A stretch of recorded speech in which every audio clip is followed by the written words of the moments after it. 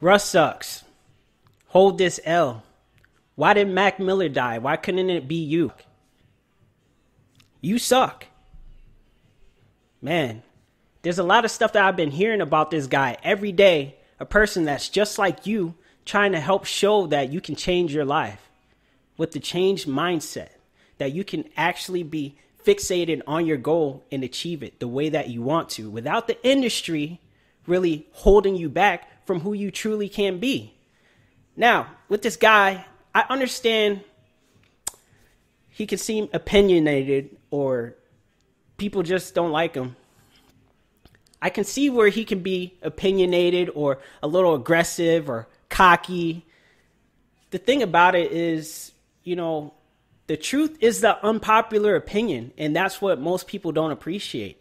When you break people of their cycle and let them know the truth of what's really there, it disrupts that routine that they have and have them understanding to see that, this is me. Like, you feel like you're being personally attacked now because your projected insecurities are coming back on yourself. And some of you guys are just wanting to come up and be better rappers and stuff like that because of clout. And some of y'all don't even know what clout is. I definitely think you should look it up. I should put it right here. Now, the thing is, Russ can be an angry person. He can be a humble person. He could be whoever you think that he is. The point is that he's showing you that you have to have a strong mind to be in this game. And whatever that you do, it's not just that. And if you really check it out, read books.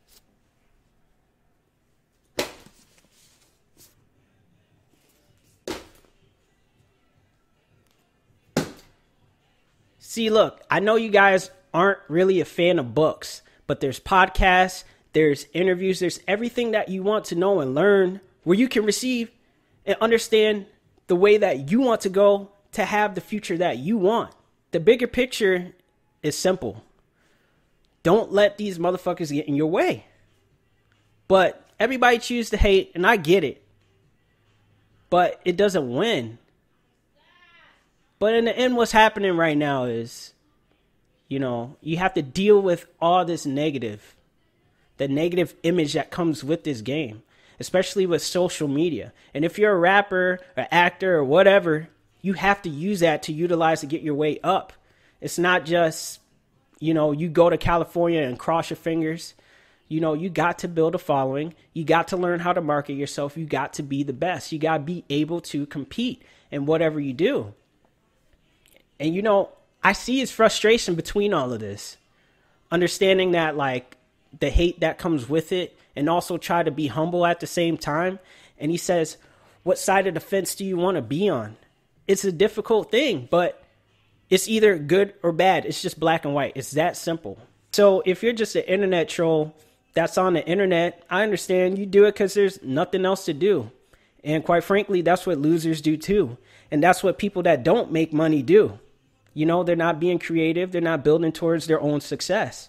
And that's okay. If you want to be in that space and be mediocre or project your opinions upon another person and not go get your own shit, because that's all pretty much he's been saying. I'm not really taking sides here, but just from my own personal perspective, I'm just translating what this guy is saying. And he's just stating that you can do it by yourself.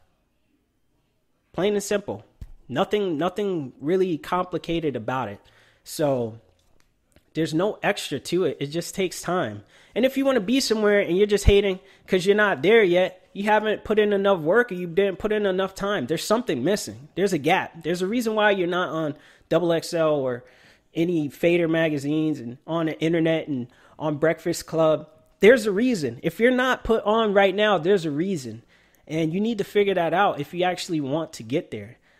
You're not just going to make it there overnight. If you understand, this guy took 10 years. So really break down the message once again and watch it and try to understand. Because I don't see nothing wrong with the guy. He just had a goal in mind, get his music out there, take care of his family, get this money, And that's it. The game is just a toxic environment. The rap game is truly a toxic environment. I wouldn't want to be rich than famous and not have people bothering me all the time. If you go back and really look at it, once again, like he said, go on your famous artists like Instagram page or whatever. They're very limited on there. It's a toxic environment everywhere we go. Like, suicide is at a different level at this time in 2018. The death toll is rising. Things are happening and it's more common and it's not being hidden. But we're not looking at it for really what it is because we're so desensitized to this stuff because we see it every day in our faces. So if we choose to just get off social media for a minute, build ourselves and go back on, we see a whole different environment. Now, if you choose not to, that's okay. Not everybody's going to make it to the top. That's fine. But, like, hating ain't going to get you nowhere. It's just as simple as that. We're not going to go anywhere bigger than this if we're constantly paying attention to something else. There's a real simple quote that I heard that winners focus on winning and losers focus on winners. So if you're a loser focusing on a winner, guess what? You're still in last place. Run your own lane. See where you could be, man. Maybe you would make it to the top. Really, though, I'm curious to know, like, what would you do?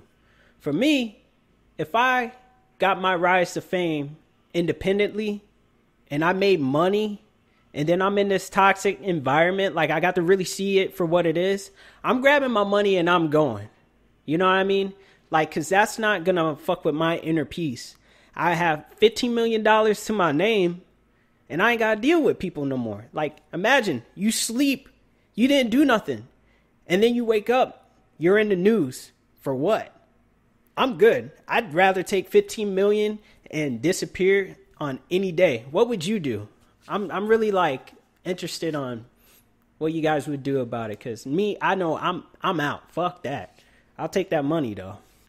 Thank you guys for making it through this video. I hope you liked it. Please, if you want to comment, like, and subscribe. I have this second episode for my YouTube. And I'm putting it on audio on my podcast once again. So if you want to look up My City, My Playground on different platforms, just type in My City, My Playground on Spotify, iTunes, iHeartRadio, Spreaker, Google Cast, etc. You can find me on there, even on just Google, ask.com if they still got that. Anything you want to, I'm there. So looking forward to talking to you guys later. And seeing what we can do for the next episode and make it more interesting and get some guests on soon. So I'll check you guys later.